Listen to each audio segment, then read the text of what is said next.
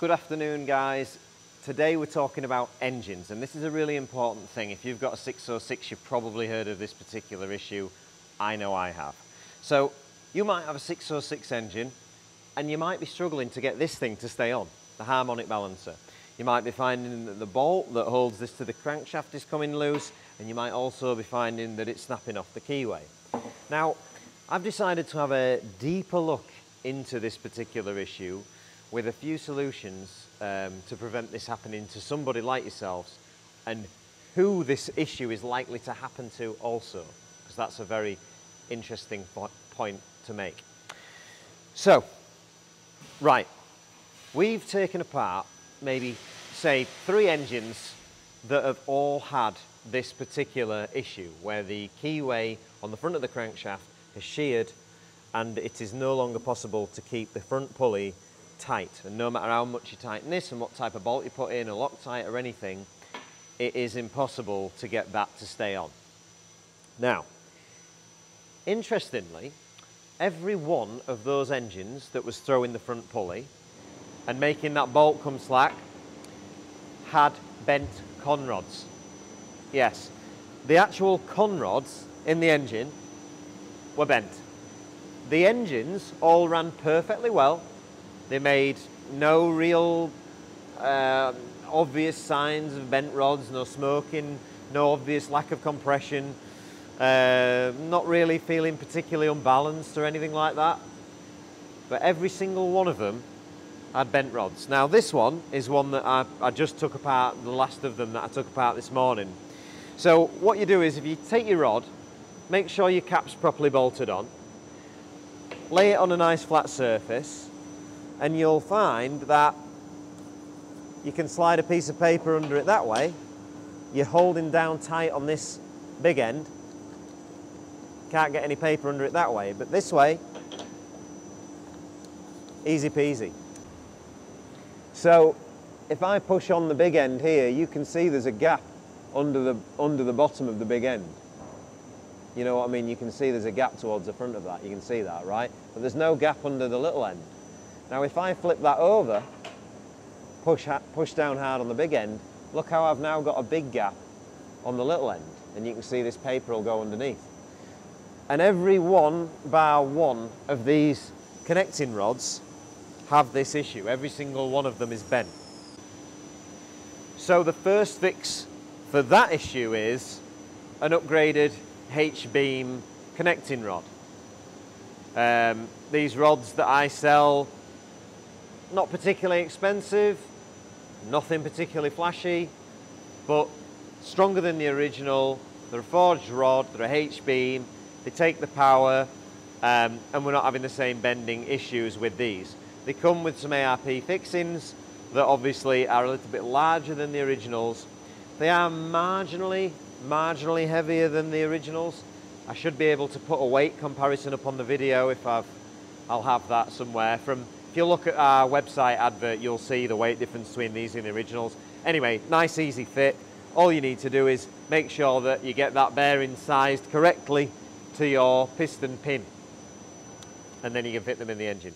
And they are available in standard length, which is what majority of people buy, and they're also available in a slightly shorter length to allow you to fit the crankshaft out of the 320 CDI.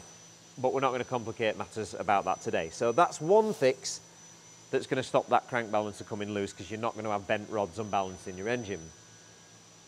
Now, the next thing is, if you still have concerns about the balancer and keeping that balancer fixed, or you are absolutely confident you don't have bent rods and you want to somehow resecure that front crankshaft pulley, we've designed a tool which basically is a hardened steel, or should I say a hard steel insert that you screw into the crankshaft. You wind that all the way in, and that, imagine the pulley would be on at this point. You wind that right in, and it comes with a hard drill bit, and it allows you to use one of these 3 holes. You only use one, and the reason we put 3 holes in is so that you can avoid where the original keyway is once that's tight in, and you can drill straight through, and it drills half of the crank and it drills half of the pulley and it allows you to install a supplied 6mm pin, and that allows you to re-secure this, and it's a bit more heavy duty than the original Keyway. So obviously, first of all, I'd recommend making sure the rods obviously aren't bent, and if they are, you need to replace them anyway, but that's easy. And then if you want to be double secure with that, then we do a kit to actually pin that crank nice and easy. Comes with that, the drill bit, and that makes life easy. Now, if you want to see what the Keyway looks like, 'cause it's a really odd thing, it looks like this. This is what the original Mercedes Keyway actually looks like. It's just a flat piece of bar, totally flat, with two bent ends, but it's not cast or doesn't appear to be shaped like a traditional Keyway in any way, and it sits between these two keys, that one, Keyway slot, sorry, that one and that one, and it actually locates the original timing chain gear that also drives your oil pump, and that stops that from obviously turning. It keeps everything in time. Now, if you go to Mercedes and you want to replace this, they actually will, the part number's been superseded. Well, the part number's been carried over, but the part, I believe, has been superseded. And this is what you receive. You receive just the regular half-moon style Keyway, you know, like you would in a normal conventional vehicle. However, the bottom is chamfered, which is really odd. And I believe that they are the replacement for these. Generally, you catch it before that and you can use this and you can use one of these pins, and that's going to be more than adequate. But if not, I think that is Mercedes' fix, 2 of those in place of 1 of those. Something also worth mentioning about this whole scenario of the crank balancer coming loose and how to build your engine strong. It's worth noting that the vehicles that were actually doing this, the vehicles that have seemingly bent their rods and sent the crankshaft pulley flying, all appear to be manual transmission and generally 350 wheel horsepower or more. They tended to be like the S200s, the really snappy ones that I enjoy, the ones that really feel feisty, with a manual transmission. Pump size doesn't seem to matter. I mean, none of them had the small elements. The earlier ones obviously had the diesel mech and 7.5s, and then some of the later ones with the issue have had my 7.7s perhaps, but generally the big horsepower engines that haven't been suffering this have been on auto boxes anyway. But yeah, so that's something really worth mentioning, that the engines that have had this issue have been manual transmission, 350 wheel horsepower or more. So 350 wheel horsepower can be 450 toward 500 at the crank if you're, on one of these S200 setups. So that's worth noting.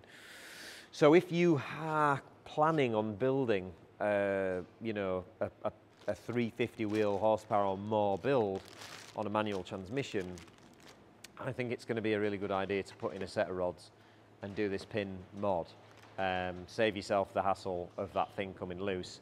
And you never know, if you build it for someone else and that thing comes loose, they might make a hate website all about you, and then a hate Facebook page, probably a hate calendar. They'll even get a load of haters in a group. There's going to be a lot of hate, basically, if that pulley comes loose because you tried to build someone a nice 400 horsepower car. Anyway, back to business. So, yeah, and a little bit of something else interesting that I'm going to show you while you're on, because obviously we've covered this crankshaft balancer thing coming loose. We do have a harmonic balancer coming up for sale very shortly, a more durable one, something that will get rid of a bit of harmonics a little bit better. We're not going to show you that just yet. And we also would like to show you Mercedes' way of repairing a damaged bore. So down there we've got an engine block. This is the one that the damaged crankshaft came out of, and it was sat outside for quite a long time, and obviously the bores are really quite badly pitted. So if you wanted to, refurbish this, generally what you would do is you would machine that and put a larger piston in. Now Mercedes, they don't condone a larger piston. They don't offer that. They don't think that that is the right way of doing things. And I am a bit of a, well, I'm a big Mercedes fan. I think the way they do their engineering is incredible. So I'm going to say that what they say goes. So they say don't put a larger piston in. They say install a liner into the cylinder. And you can buy these from Mercedes. So if you wanted to purchase a new piston from Mercedes, a genuine piston from Mercedes, that would cost you over £400 for one piston. That's Mercedes price, not mine. There are other companies that make pistons, yes, but we know that these are awesome and they don't break, so they're obviously made well. 400 quid. Obviously you can't get an oversized, but that block's going to need boring. So Mercedes sell this. And these are quite inexpensive. I think they're about 40, 50 pounds, something like that. And it is an actual press-in liner that is designed to simply replace the original cylinder bore. So you would bore the cylinder out, you leave a lip, like a top hat, just like this. This liner gets pressed in, and then once that's pressed in, that is the new cylinder. And then this would usually then be, you know, bored, sized perfectly to match your piston, because these will be undersized. And you don't have to take very much material out to do so. And obviously the good news is the 606 does have very, very thick cylinder walls anyway. I think that on the block that we cut in half, we measured 6-7 mil. So it is quite an incredible piece, but these are very inexpensive and genuine from Mercedes, and this is what they recommend. And this is actually what's going in that engine. It only needs 3, but we're putting 6 in, just keep it consistent. So there you go, a fix for the problem.